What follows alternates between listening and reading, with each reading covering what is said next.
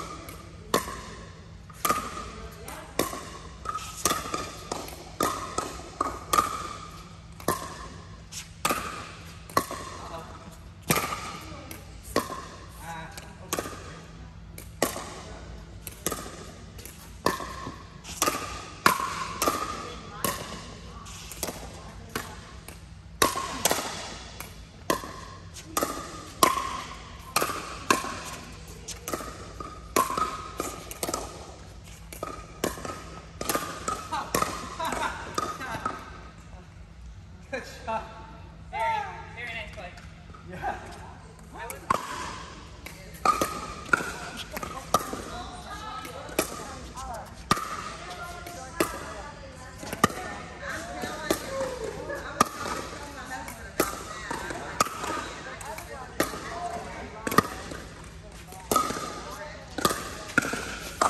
Oh, good ball.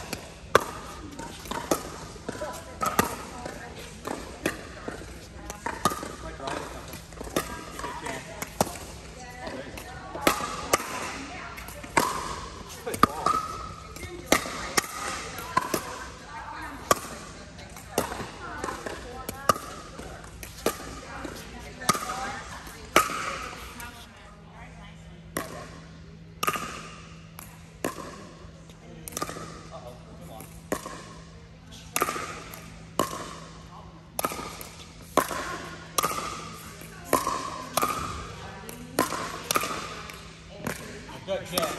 Really nice.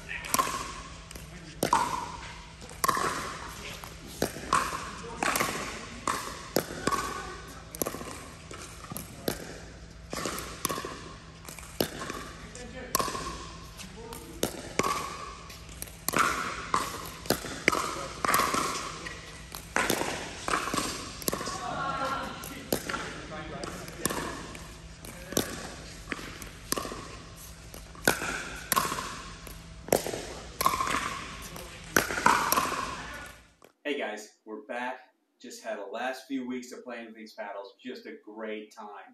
We spent a lot of time with each one of these paddles, and then kind of went back and played with them again just to kind of see if our first impressions and what we thought, and we wanted to remember correctly, and honestly enjoyed them the second time as much as we did the first. Each paddle's a little bit different, but they're all really, really good paddles.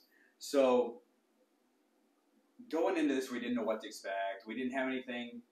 We never really played with any of these. We didn't know the companies, so we didn't really have anything to base our first impressions on, or when even the first ball strike, we had no idea what was going to happen, but we're really pleasantly surprised. Like I said, each one of these are a little bit the same, but a little bit different.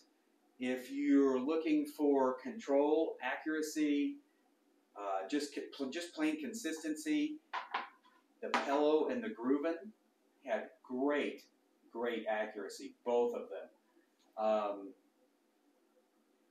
I spent probably a good week with the Gruvn doing clinics, lessons, open play, drills, and you can just park this on a dime wherever you want to park it. Same with Pello. You can put it pretty much wherever you want it. Great accuracy from both. They're both more traditional size paddles. I think that helps versus the elongated paddles, which are more, you know, maybe a little more power oriented. So going to that, which paddles had more power? The Rokne and the DInk. Both of these had power. The DInk probably won in the power category because it just had a little more pop. The Rokne had great power or good power, just because of the fiberglass covering. I think it kind of just, its tendency is to have a little more power, a little more pop. The DInk had a lot of power. It was very aggressive. You could get great depth on serves, returns, all your shots. You could hit, you know, if you're hitting back toward their feet, trying to get to their feet, you could do that with pretty much ease. Also, as far as the DInk up at the net, even though it weighed in at heaviest at 8.0 ounces, the other three were at 7.8 ounces. It was the heaviest. It was kind of the quickest at the net, too. You could really get through the air really nicely with the DInk. So that's an added bonus. It was a lot of fun to play with. So it also, if you're going to go for spin, the DInk probably won out in the spin category. I think on their website it says the DInk has an insane amount of spin. It might not be insane, but it's a lot of spin, and the spin is easily accessible, whether backspin, top spin, whatever. It grabbed it, carried it through. It held on the paddle face for a while. But they all had that ability to spin as well, but I would say the DInk won out for that. As far as feedback, they were all a little bit different. Yeah, I always talk about feedback, and I want to know where the ball came off, and I want to know, you know, just sound-wise, and also feel where the ball came off the paddle face. You could definitely feel on the DInk, but once again, that goes back to the most harsh paddles are going to be the thinner paddles.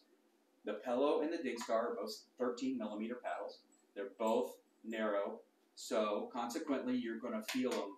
You're going to feel the ball come off, and you're going to feel where it came off a little more than the thicker paddles.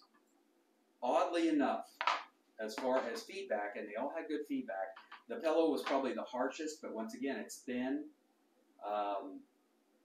You just kind of felt where the ball came off, and it vibrated a little bit if you missed it.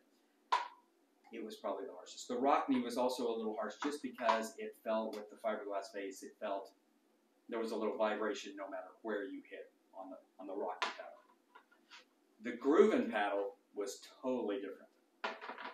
It's very solid across the face everywhere. You didn't really know where you hit this, but you got the same results regardless, because anywhere across this face, you were going to get a positive result. Also, there is almost zero sound coming off this face. It's the oddest thing. It's the most quiet paddle I may have ever heard. when I play someone, I like to hear the ball being struck off their paddle face so I know exactly how well they hit it. With the Gruvn paddle, you're never really sure because it's really quiet. Which was kind of, once again, we didn't have anything to base this off of because we never played with these paddles. So it was an oddity. It's not really off-putting or anything like that. It's just different at the time. All these are really good paddles. They all do something just a little bit different. Depending on your game, they may fit really, really well.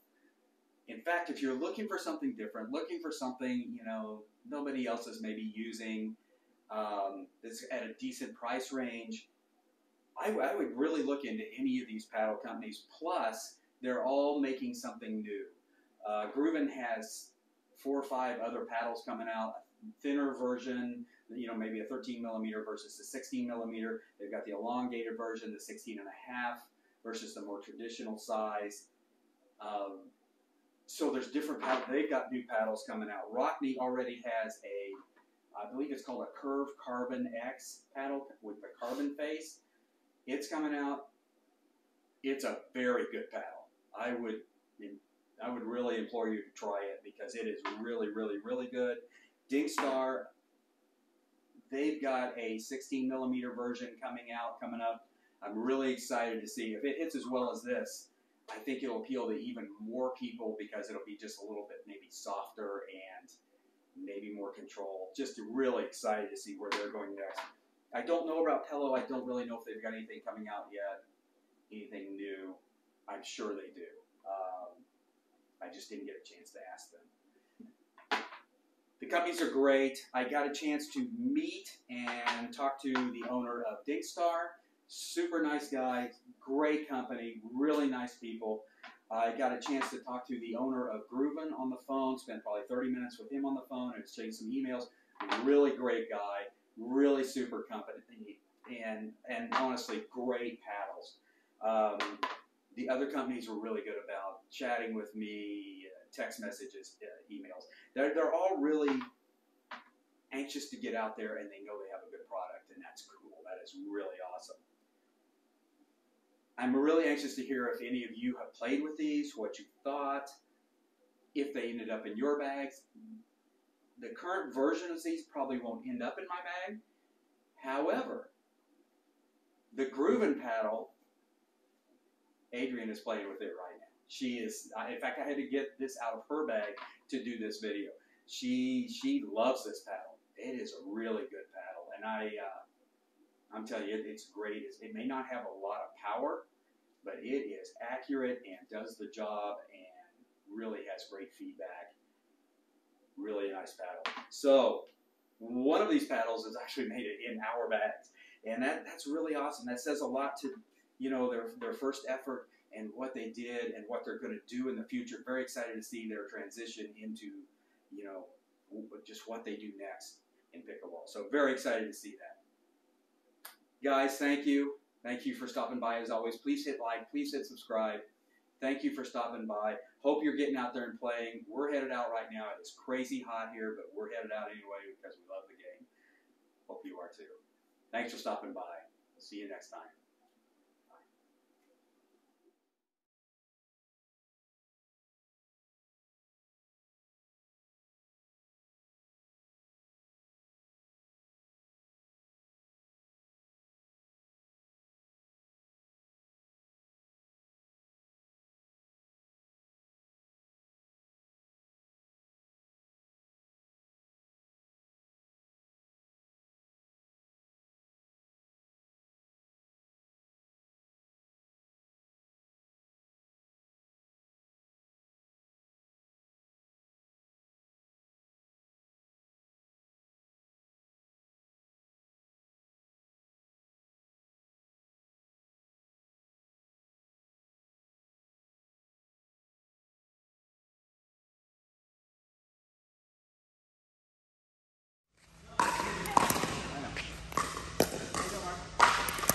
Did you just record a whole session and then it wasn't recording?